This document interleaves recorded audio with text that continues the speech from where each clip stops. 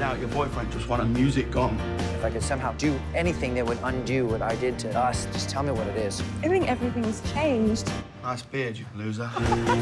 If I can pay you a compliment, you're one of the most convincing buskers I've ever seen in my life. Thanks very much. Yeah, You know? well, it's because most buskers, most, not all, aren't that good. And I am definitely in that camp, and that's why I wasn't great. Yeah. There's a real freewheeling charm about this movie. When people see it, you know, you just get swept away by it.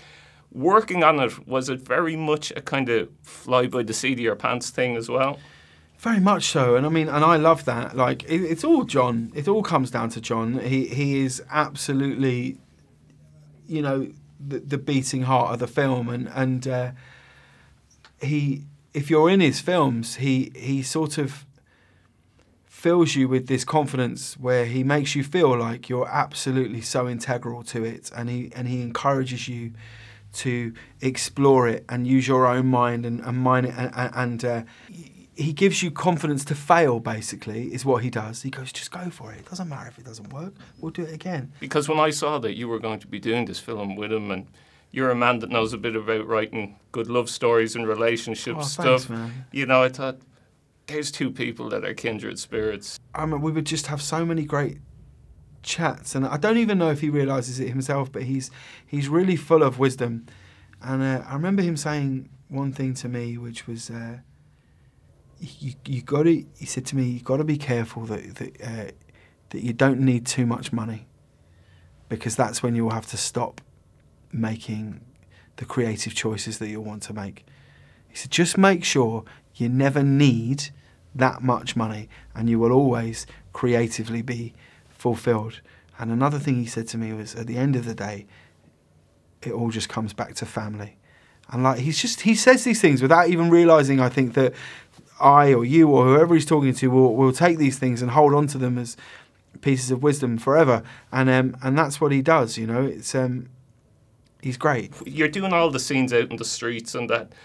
Did the public kind of stand back, or were they right there? Because it looks like you just arrived, set up the stuff and went for it. Well, that's the beauty of shooting in Manhattan, basically, is everybody feels like they're all in a film anyway. Do you know what I mean? And they're all so just on their mission that if anything, they're like, oh, it's a film crew.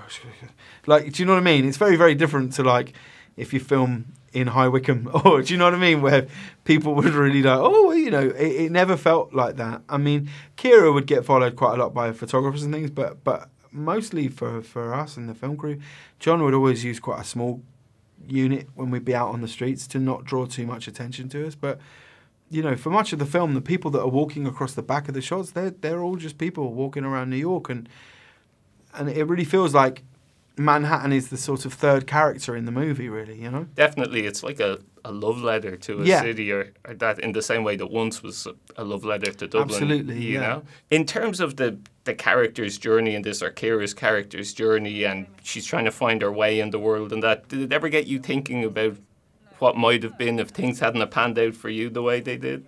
Yeah, I think it all the time, because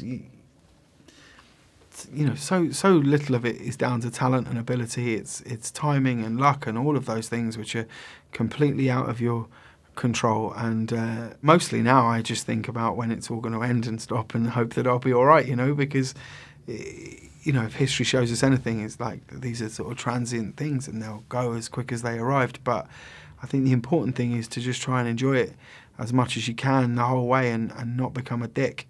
And if you can not become a dick, you'll be all right, I think, because you'll be able to go and do other things, you know? You should start giving out this advice as well, you know? I don't know about that. I don't know if I'm ready for... I'm not at, you know, Yoda status. That's where I place John Carney. Have you one song yourself that gets you through good times, bad times, any times? Days Like This, Van Morrison.